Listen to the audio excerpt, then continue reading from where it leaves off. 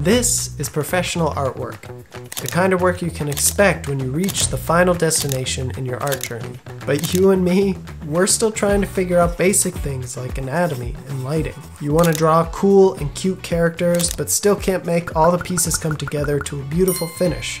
And it's beyond frustrating. Today, I'm going to talk about what you can do to move forward as an artist in a positive way, so you feel thankful for the skills you have to create your cool and cute characters, and have gratitude for the journey as you're on your way. The art community is in full stress mode right now. Lately, it seems like a lot of artists are either one of two things. They're depressed with their work, meaning they're not happy with it, they're not happy where they are in their art journey, they're frustrated, they think they suck, and they question why they should even be doing it. Or two, they're worried that their artwork is not being appreciated enough. Their work isn't getting views, AI art is making it feel hopeless to become an artist, AI art bros are stealing from them, no one likes their personal work, only their fan art, and sometimes they just don't want to do social media at all just to generate interest in their work. I'm not gonna lie, there are a lot of things right now that would make an artist feel discouraged. It would make sense for you to feel like you're hitting a breaking point, especially when bad news is amplified like you're listening to a megaphone in a closet. From theft to harassment to complete disrespect, artists in today's world have never felt more threatened, and all you wanted to do was create something and share it with others. You're right to feel discouraged, those feelings are completely valid, and I feel it too. Gratitude has been my way out of these feelings, and it's why I wanted to make a video about it.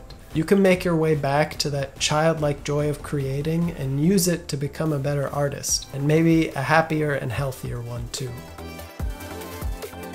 Strangely, I didn't discover my need for gratitude through drawing or painting or any kind of art. It was through my free time where I was just playing games. Video games are incredible. I remember when I first got my hands on Pokemon Red. It was a giant, thick, see-through Game Boy, and it was black and white, but it was amazing. Looking at the games that we have today, like my current obsession, which is Genshin Impact, when you put those two side by side, it is crazy to see how far we've come just visually in a short amount of time. A couple of months ago I was playing these games and they were losing their appeal. I think anyone who plays games knows what it's like to have a backlog. I have tons of games that I want to play. I started to rush through them just so I could finish one and get to the next. These games that I was so excited to play just felt like lukewarm experiences. I couldn't really put my finger on why the enjoyment was getting sucked out of them so much until I watched a video from a streamer that goes by the name Asmongold. Asmongold is an interesting character.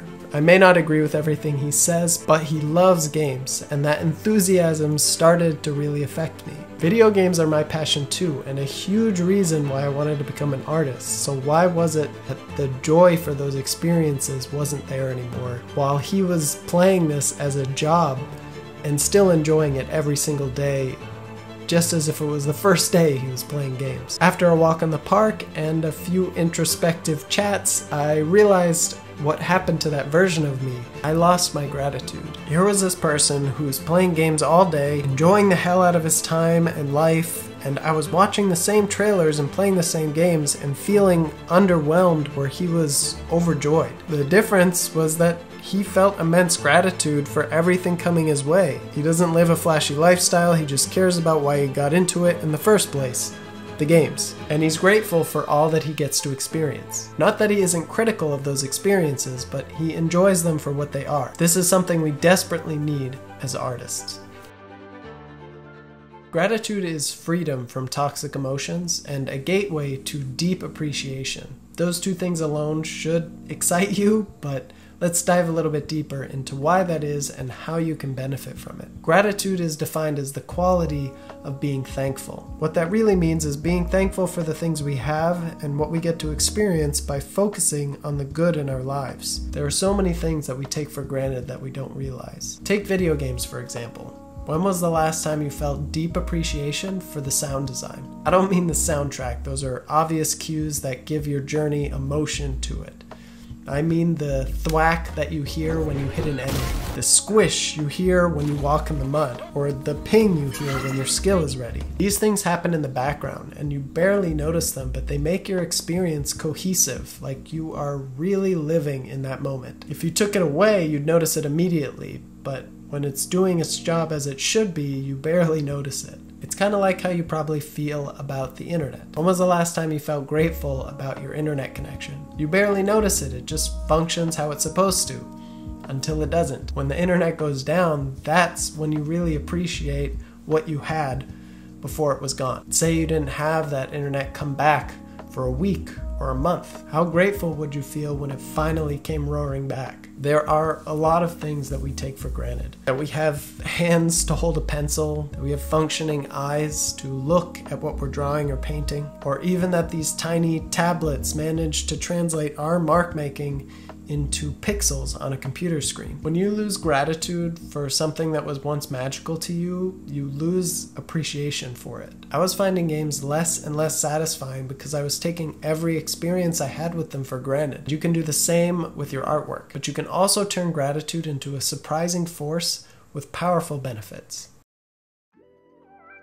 When I was a beginner, I used to feel guilty for taking any time off or not drawing every day. There was an unexpected expectation in the art community that you had to follow a certain set of rules or you really weren't considered an artist. These rules somehow expanded into social media channels and loud, very, very opinionated viewers. I've seen and heard crazy things ranging from fan art is cheating to really just terrible, unsolicited critiques. This is toxicity at its finest. Artists already have their own mental health problems to deal with, our own insecurities. You don't need toxicity pouring in from every part of the globe, especially from our own community. Practicing gratitude will free you from that toxicity. In a research study involving 300 adults, participants were randomly assigned into 3 groups.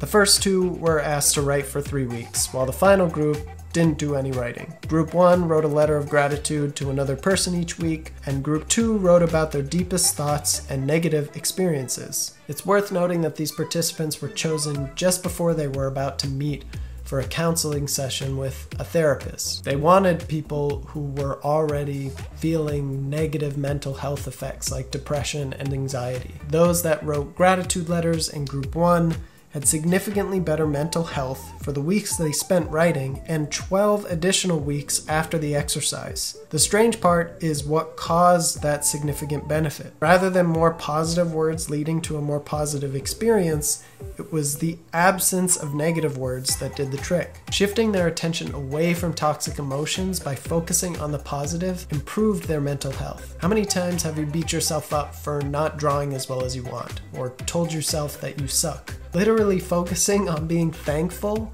makes you ignore all of these negative things, and then you reap the positive benefits on the other end of that gratitude. 3 important things to note. The longer the study went on, and continued after, the larger the benefit to mental health. In other words, the benefits you reap from gratitude take time. MRI scanning of the brain revealed people who are grateful are more attentive to how they express gratitude. This suggests that expressing gratitude has lasting effects on the brain and can contribute to improved mental health over time. The study also found that people who are grateful showed greater neural sensitivity in the area of the brain associated with learning. Makes sense, right? If you're grateful for the skills you have, you're grateful for the challenge that you're about to face, the journey that you're on, grateful for the hand that lets you move your pencil, you're gonna eat all those good feelings up and keep on moving forward in a positive way. It's like a gratitude supplement for learning. It's not only great for your progress in your art journey, but also just wonderful for your mental health. Now that I've shown you how gratitude helps you, let's go back to those 2 emotions most artists are feeling right now: depression and worry. How does gratitude help us with these feelings? If you're not happy with your work, gratitude will help you appreciate how far you've come. Focus on your growth instead of those toxic negative emotions whispering how much you suck. That whisper is your own voice, and you can turn it off, or better yet, show compassion and kindness. If you're worried about your art getting views, you've lost sight of what drew you to art in the first place. Gratitude will help remind you why you create art, and what got you excited about it in the first place. It will bring your focus to the art and not the justified anger towards these AI art bros. It'll help you appreciate your ability to pursue your dream as an artist and create characters and worlds that you love.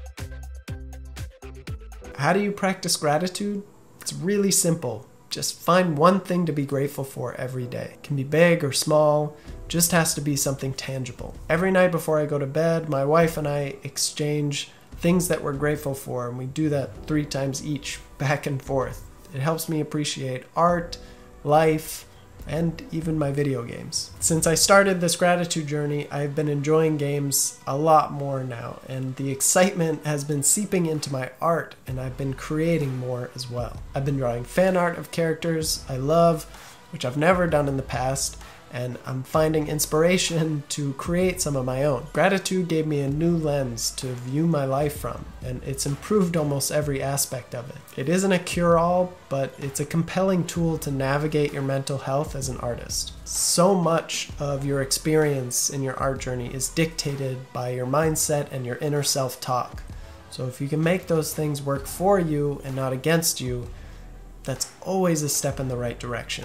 That's all for our video today. I hope you enjoyed it. Been away for a little while, but I am back now and I will be creating more content, so I hope you enjoy it. Leave a comment below if you've struggled with this before too. I'd love to hear anybody who may have gone through the same experience or is hoping that something like this might help them. Have a happy and healthy creative process.